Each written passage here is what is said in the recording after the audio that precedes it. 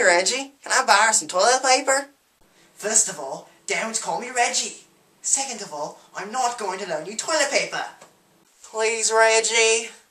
Alright, fine. I'll give you the one that the hobo massaged. Hello, everyone. So, I watched the Super Bowl a few weeks ago, and I must say, I was awfully disappointed. Last time I remember, football was when a bunch of blokes kicked the ball around the field. But now, here in America, they have a bunch of big burly fellows beating each other for a ball. What the bloody heck is up with that? I don't get it at all. And what was up with all the beer and Dorito commercials? It's almost like they were sponsoring the event. Oh well, you must excuse me, I have to go practice my piano. I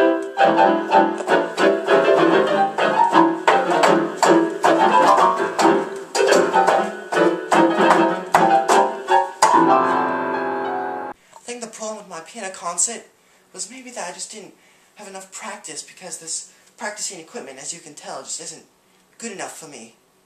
I need something different, something better, like a grand piano or something. The problem is that I just don't have enough money to buy a grand piano. I can barely afford all the stuff I have at the moment. I can barely afford this apartment, or meals, or... That's it. Meals. I'll open up my own restaurant, and then I'll have enough money to buy a grand piano, and then I'll become really good at piano, and then I shall become famous. This is perfect. I have a friend who is a chef, a really, really brilliant chef, and he can be my chef for the restaurant, and then it'll be awesome. Hello, James. This is Reginald Snootyson.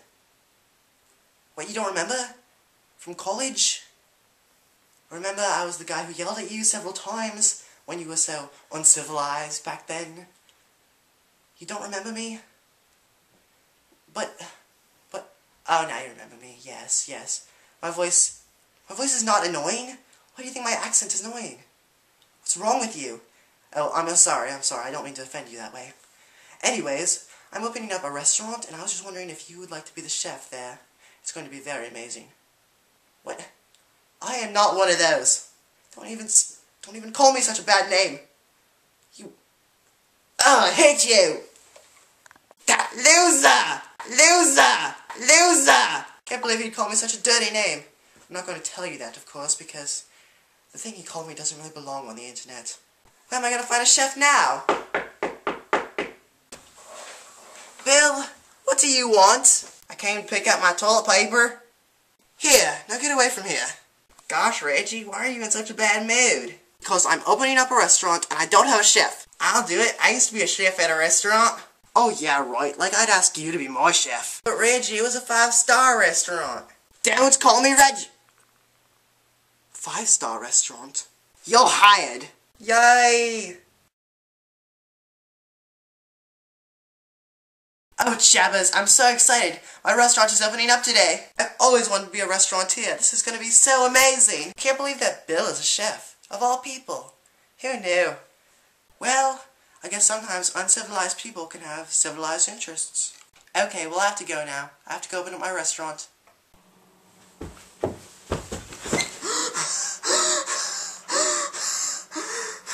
Oh my gosh, I cannot believe that happened. Okay, so the first customer that we serve, Bill serves him soup. The customer eats the soup, and then the customer turns into a big grizzly bear.